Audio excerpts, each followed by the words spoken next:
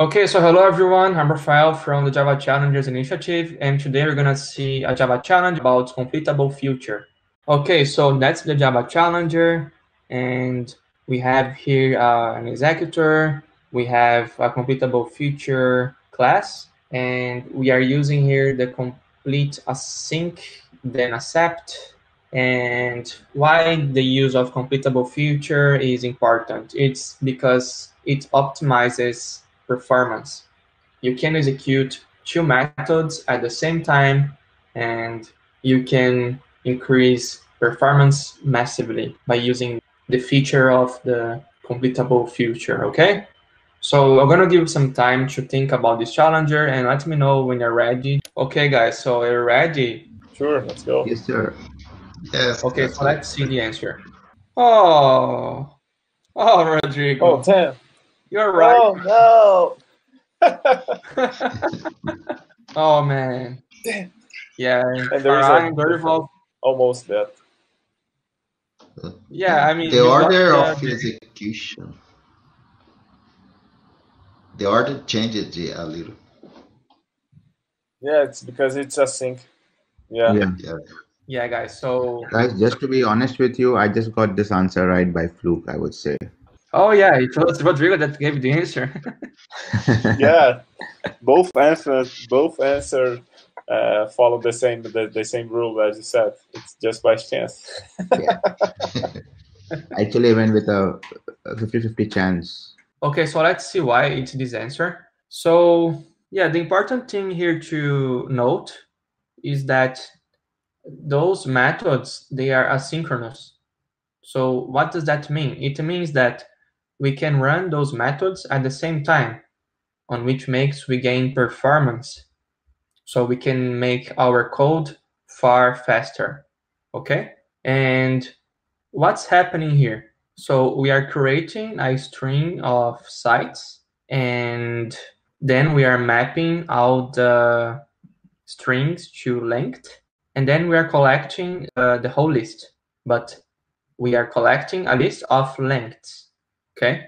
So we have here the length of all strings. And then we accept the ratings, and we are dropping all the sites, all the string lengths that is lower or equals to 12. And then we're gonna find the first one. And in our case, the only one that will remain is Lombard Street, that has exactly 14. So 1, 2, 3, 4, 5, 6, 7, 8, 9, 10, 11, 12, 13, 14. And yeah, we just find this element.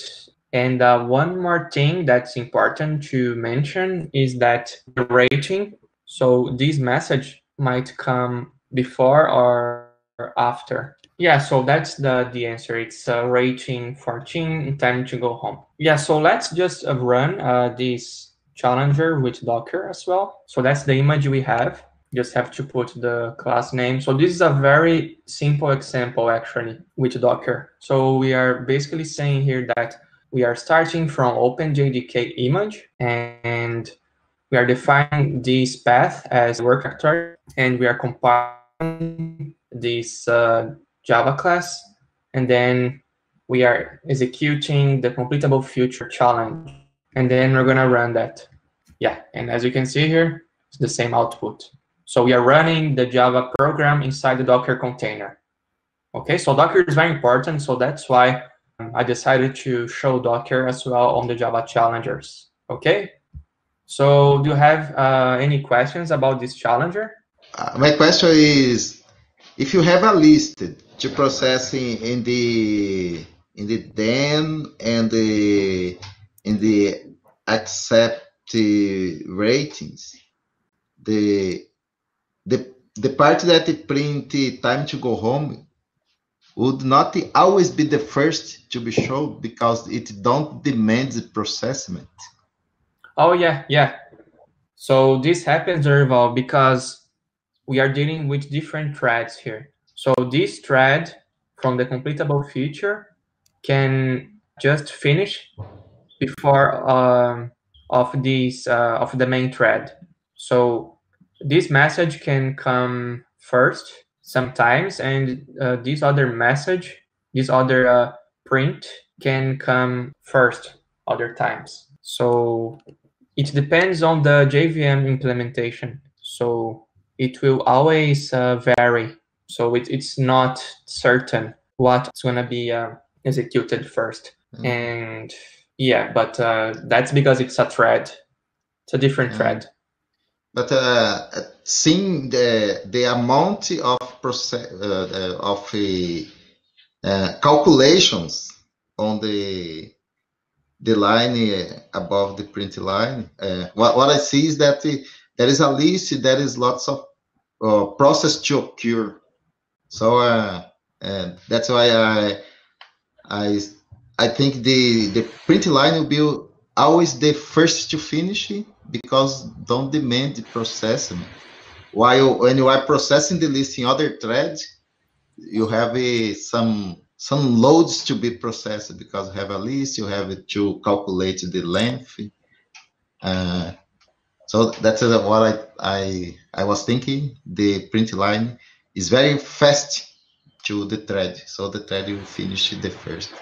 I think you're right, Dorival, but what Rafa said is just more a kind of, if there is a question like on a certification test, you would need to say that it's not 100% sure that you have the same result because you're dealing with thread. But in this example that Rafael showed, maybe it's 9.99999 chance of doing this kind of result, but there is a 0.00001 that could be different.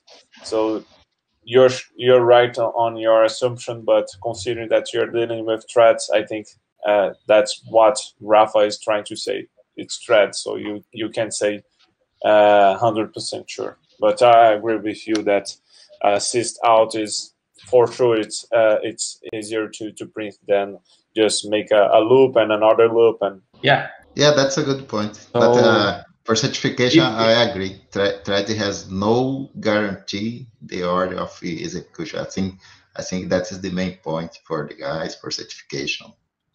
Yeah, even though there is more process here in this CompletableFuture, it's not certain that this message will be printed always first. So there's no way to know that. But yeah, as Rodrigo said, there are higher chances of this statement to be printed first. But just keep in mind that depends on the JVM implementation, and threads are not predictable. Yes, that's good.